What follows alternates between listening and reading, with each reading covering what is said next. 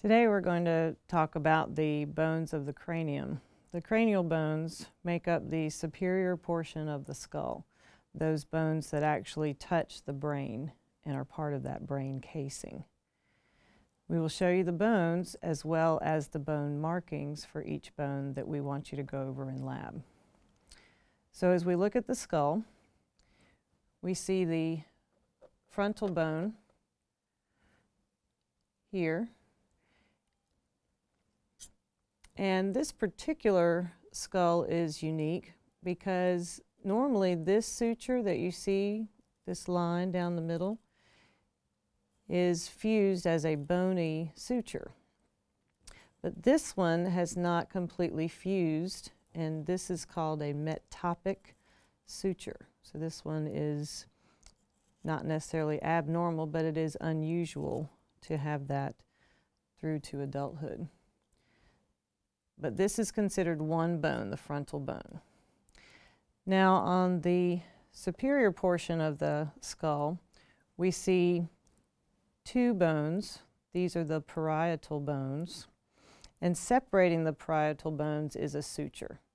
And this suture is called the sagittal suture on the parietal bone. Next, we want to look at the bones on the lateral portion of the skull.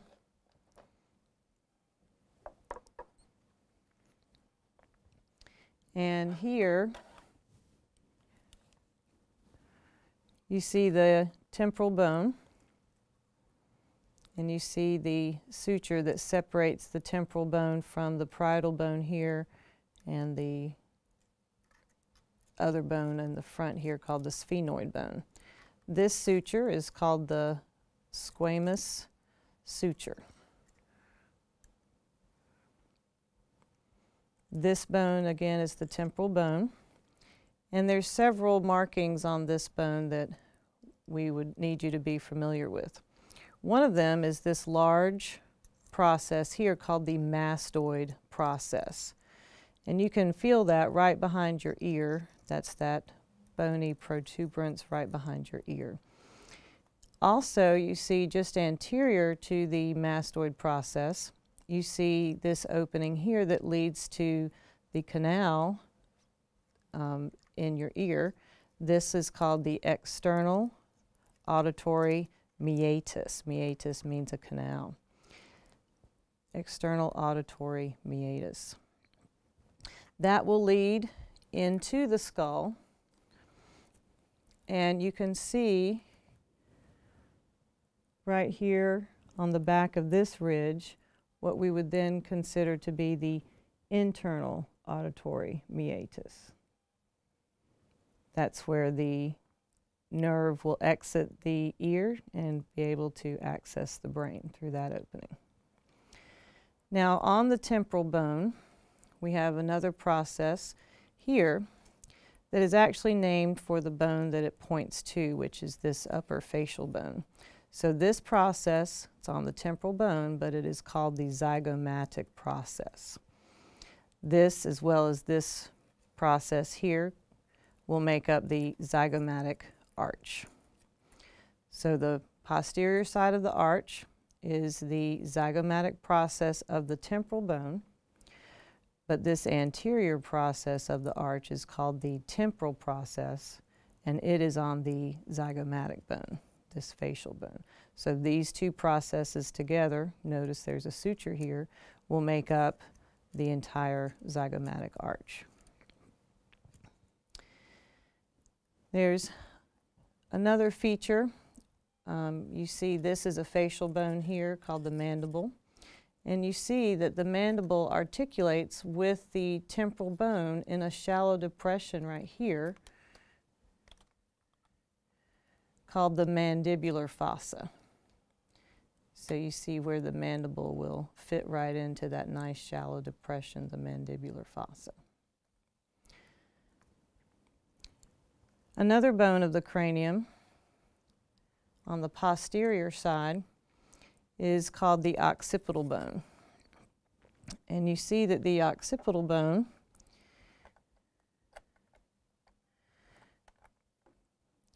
has a suture separating it from the parietal bones. This suture here is called the lambdoid suture. This is called the lambdoid suture.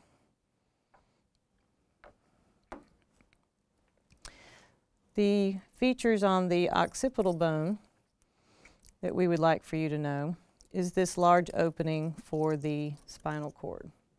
Some of your pictures you might study might look like this, so I wanted to show you in this orientation. So again, this is the occipital bone. This opening is the foramen magnum, the opening for the spinal cord. Now the first vertebral bone is called the atlas, and it will sit right here on these two smooth surfaces that you see on either side of the foramen magnum called the occipital condyles. You see you have two occipital condyles. A smooth surface for a bone articulation is a condyle.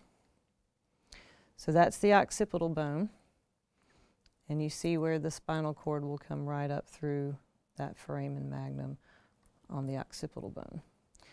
Now, interestingly, this lambdoid suture that I showed you will often make an extra bone here, and so we call this extra bone a sutural bone.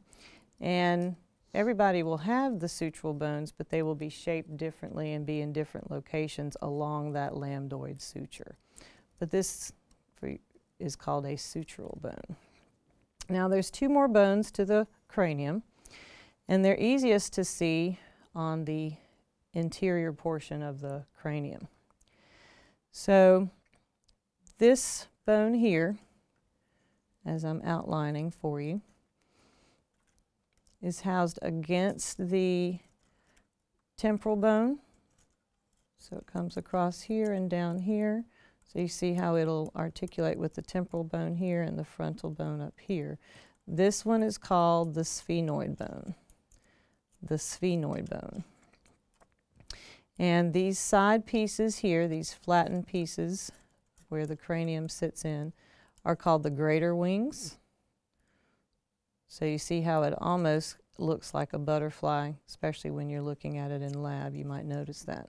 So the greater wings of the sphenoid bone. Now, in the middle of the sphenoid bone, you'll see what seems to be an indentation. This indentation is where the pituitary gland sits, which is our master gland to our endocrine system or our hormone system. So it's very well protected here in the middle of the skull. This indentation in the sphenoid bone is called the sella turcica. So make sure you try to notice that on the skulls, the sella turcica.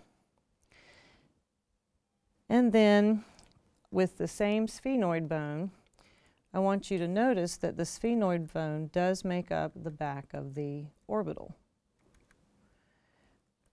Because I want you to notice that there's two openings here. Can you see that?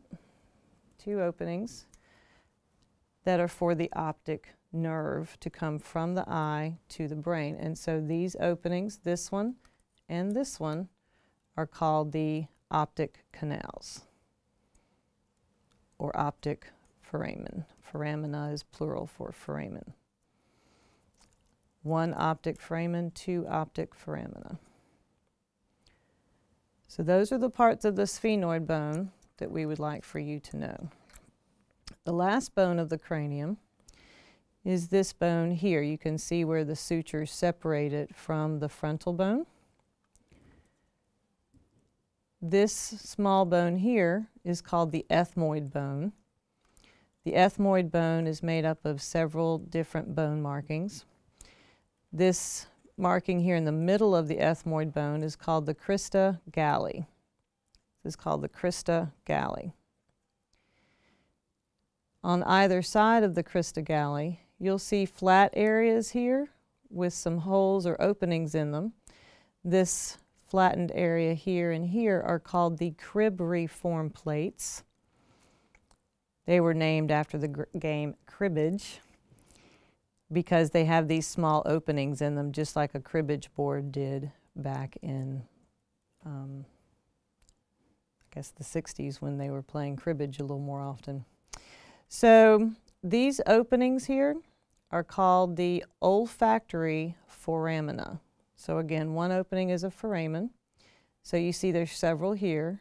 And these are for the olfactory nerves that would sit here underneath the brain for the receptors to go down into the nasal cavity here.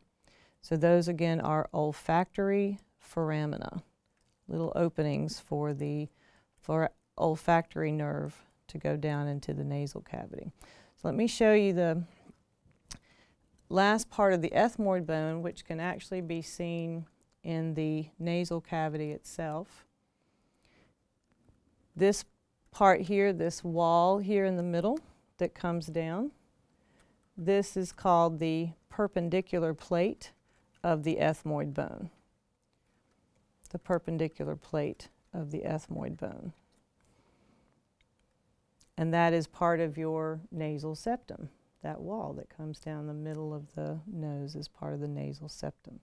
But that is part of the ethmoid bone, and it is a cranial bone and not a facial bone. One other thing to notice while we're here is this upper piece here that's coming off of the ethmoid bone as well. These upper pieces here are called conchae. This one is called the middle nasal conchae.